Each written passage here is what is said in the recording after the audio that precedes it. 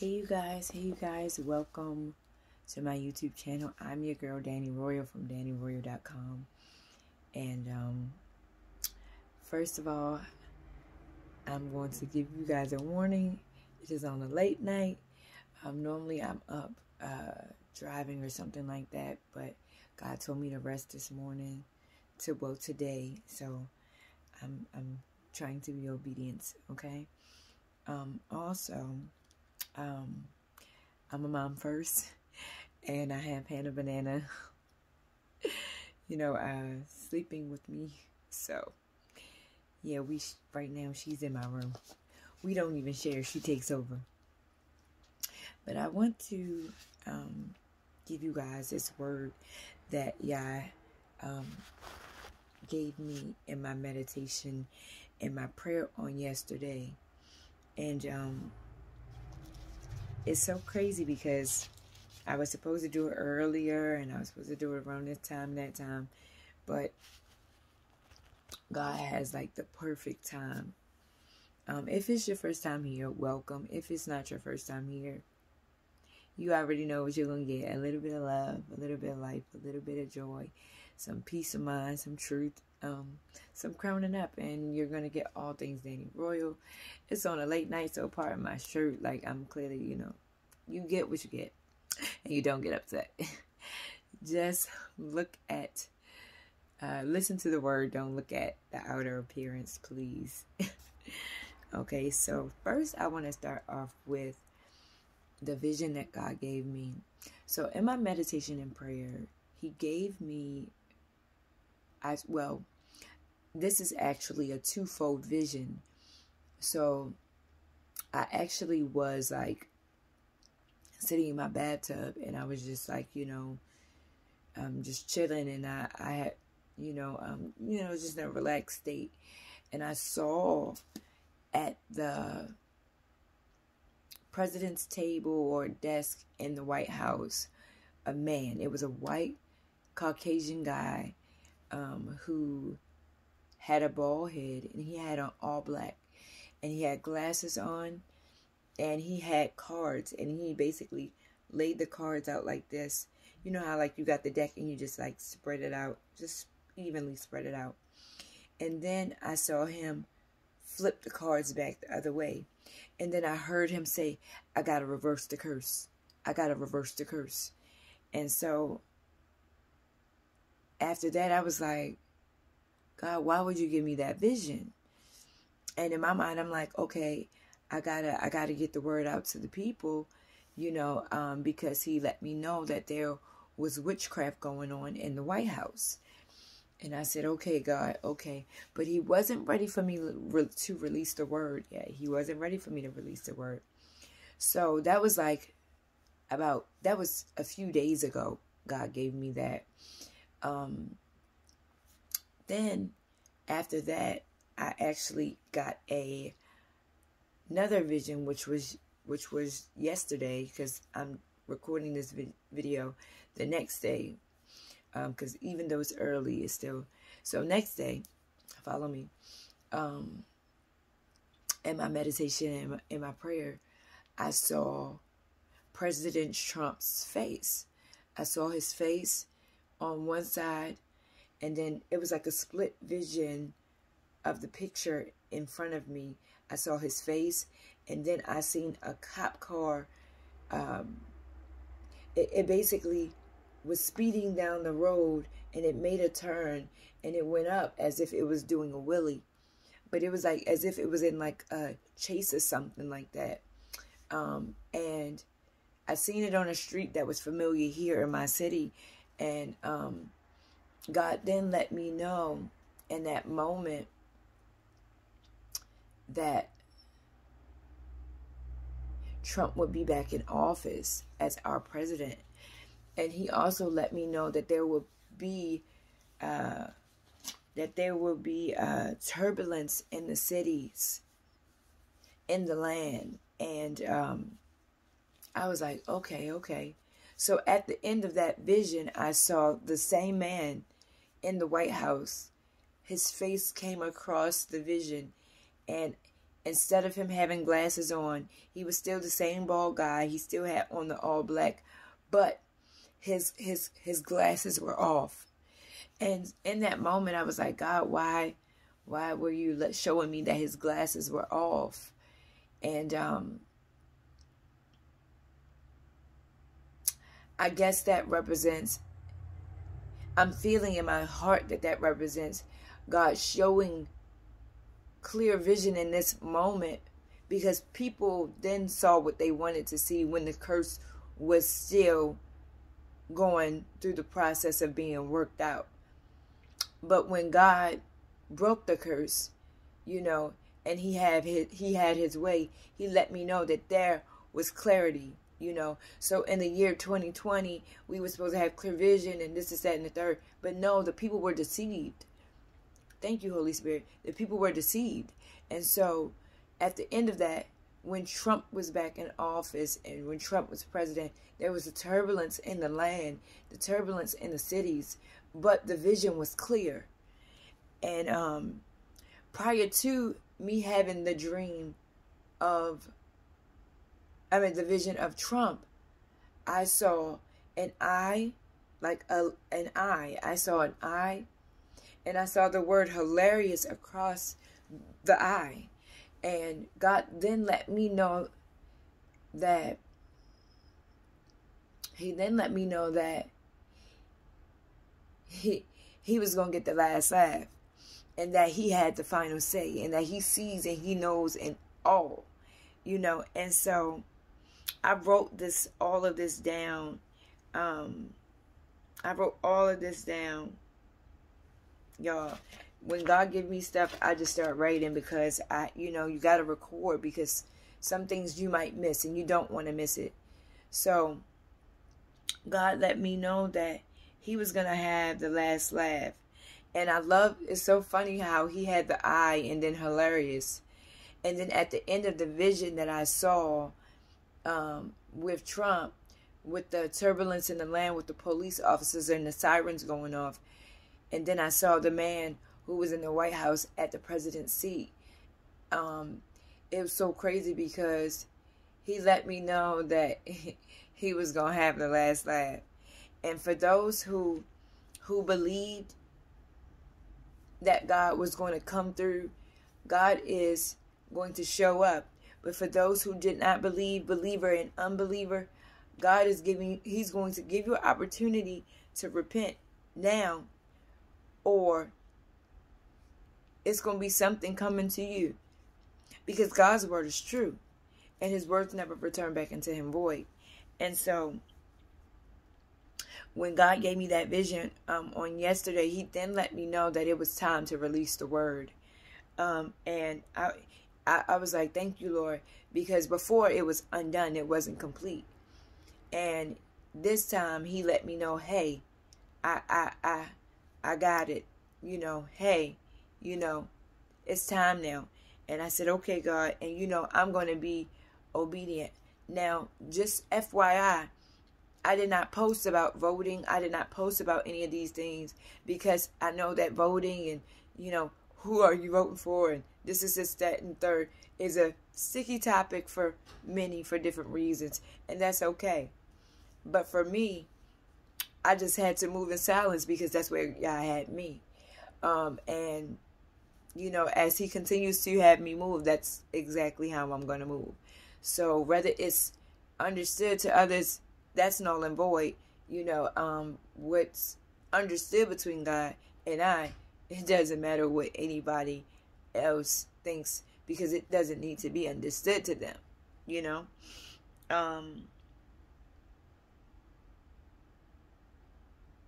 But God let me know that he let me know that he's going to have the last say, and he's going to have the last laugh. And he also let me know that there will be judgment going forth in the land, but he's still in control. And then God gave me James chapter, and this is during the time of my meditation and prayer. He gave me James chapter 4. And I'm going to start there. James chapter 4, verse 4 through 9, and then 13 and 14. And I'm going to read what it says. And it says, "Ye adulterers and adulteress, know ye not the friendship of the world is enmity with God? Whosoever therefore will be a friend of the world is the enemy of God." And in that scripture alone, God was letting me know that, well, let me read on for the second. And then it says, "Do ye think that the scripture saith in vain, the spirit that dwelleth in us lusteth to envy?" And then he took me down to the reference scripture below. And he said, one cannot be both a lover of God and a lover of the world. And so he was letting me know that you have to choose one. You can't do both. You can't like what the world like, love what the world like, love, and then expect for God to do what he's going to do. And the thing about it is, in this instance, God was showing me that, for all of those people who said that they believed, who called themselves believers, true believers, who didn't believe that God was still in control just because president was in office, which side are you going to be on? Because it doesn't matter who I put in office. It doesn't matter who I allow to lead us. Guess what? I'm still in control. And so he was allowing me to know that there were people walking around as spiritual adulterers. And that they were unfaithful to God because they didn't believe or trust that his word was true. And in this time, I know that people, even now, are like, "Oh, Joe Biden. And God's like, no, I still am in control. And so, this made me feel so good, because he just was mentioning how the people within the church were spiritual adulterers when they're unfaithful to the bride. And God was letting me know that his people, some of the people that called themselves his people, have been unfaithful to the bride, because you lost trust at some point in knowing that he was still in control, that he is still in control. But I'm going to read on to verse 6. "But he giveth more grace, wherefore he said, God resisteth the proud, but giveth grace unto the humble." So for those people who are willing to come forth and say, "God, forgive me. I did not trust that your word was true during this time." And this is going to take place, you guys. I did not trust you when during the process, because I kept hearing and seeing everything from the world that I did not trust and believe that your word was still true, although we had this person in office. Guess what? He still has the final say. But for those people who repent and say, "God, forgive me, for I knew not what I did. Forgive me, God, for I knew what I did, but I still chose because I had something in my heart towards someone that God placed in position." He will grant you grace in a heartbeat because of your heart. And see, when man looks at the outward appearance, God looks at the heart. And whoever this will get to, and I pray it gets to the necessary parties, whoever this word gets to, I need you to understand that God will show you grace. He will show you grace if you come to him in a humble way, because Trump will be back in office. And when Trump is back in office, understand that God will have the last laugh. And then he also let me down, "Draw nigh to God, and he will draw nigh unto you. Cleanse your hands, ye sinners, and purify your hearts, ye double-minded." So those people who are double-minded, he said a double-minded man is unstable in all of his way. And God's saying, hey, this is not the time to be double-minded. When Trump gets in office, there are going to be so many people who turn their heads. There are going to be so many things that goes on. There's going to be so much turbulence within the earth. But I promise you, God is still going to be in control. He's still going to be he still sits at the head, at the right hand of the Father. And his word still never returned unto him void. But then he led me to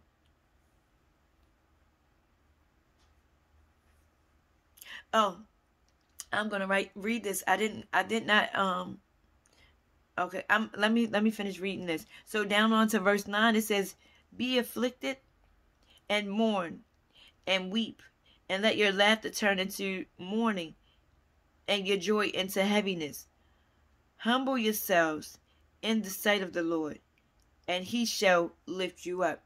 So for those people who was so this and that and this and that and all their in their feelings that Trump is so and so such and such and Trump is so and so such and such. No. God's like, no, humble yourself. Humble yourself. Humble yourself. And for those who have been humble, remain humble. Don't boast in that time and say, oh, I knew he was going to be in there and what. No. No, just say, and God's will be done. And he still will have the final say. And his word never returned back into him void. But then he had me go over to verse 13, still in chapter 4 and 14.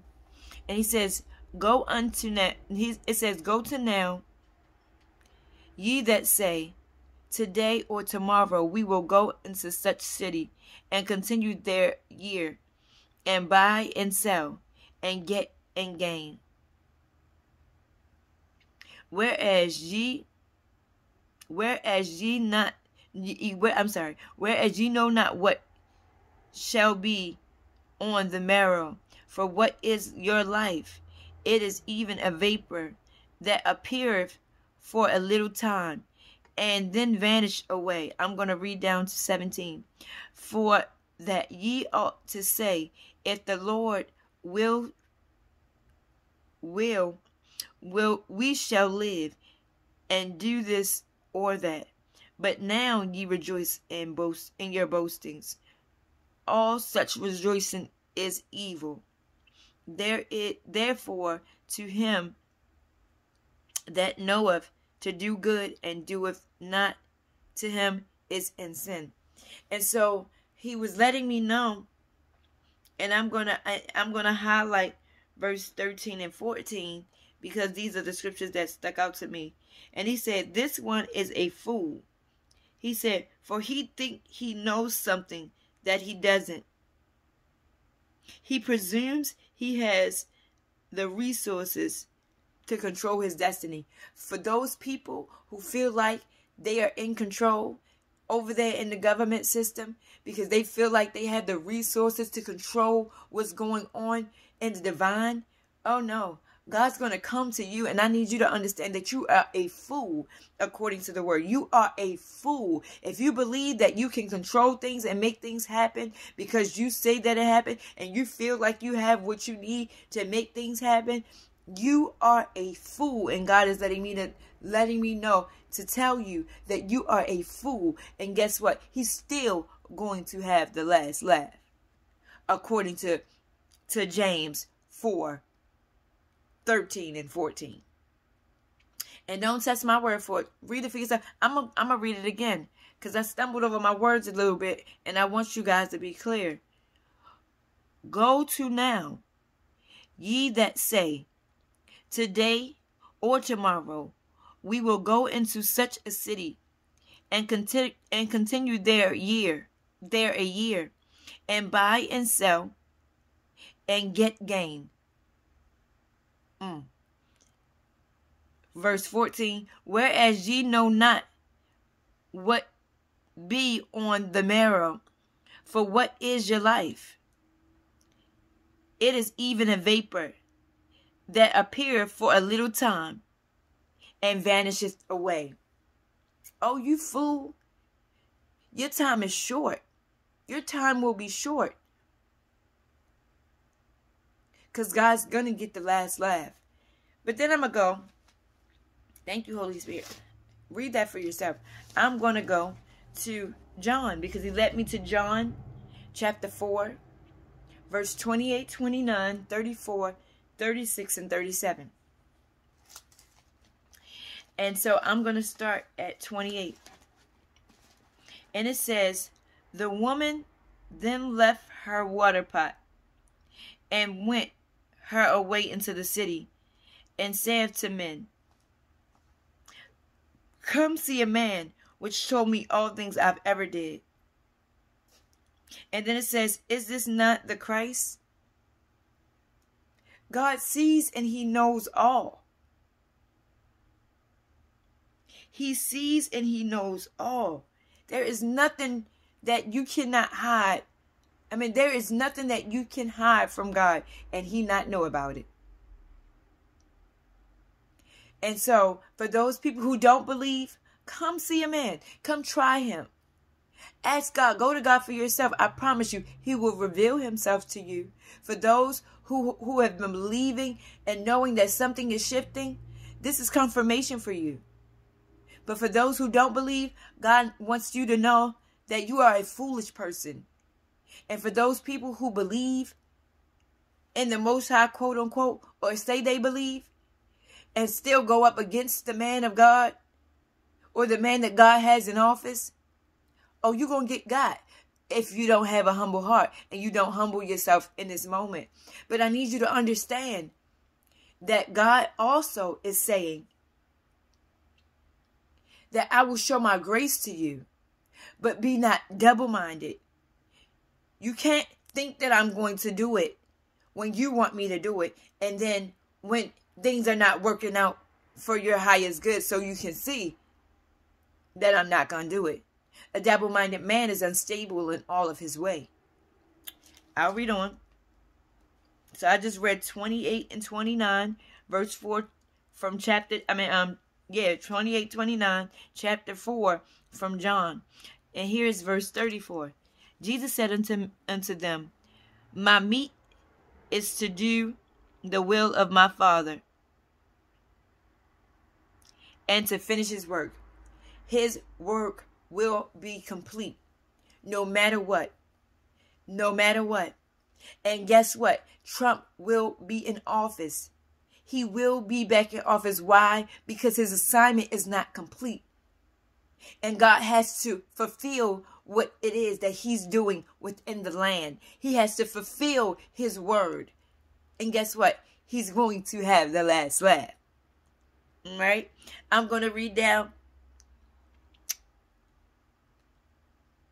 to 36. And he that reapeth receiveth wages, and gather fruit unto life eternal, that both he that soweth and that he reap may rejoice together. And herein is that saying true, one soweth and another reaps. And so God was letting me know that whatever you sow, that's what you're going to reap.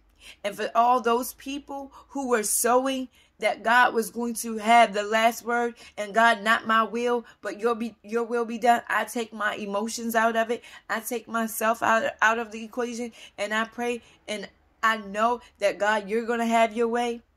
Guess what? You're going to reap a bountiful harvest of blessings. He said, in due season you shall reap if you faint not. So, for those who did not believe, he's going to grant you grace if you come humble to him. For those who were faithful through this process, guess what? He's going to bless you bountifully. Because as a man soweth, that will he also reap. But I need you to understand also, for those people who did not believe, who said that they believe, a double-minded man is unstable in all his way.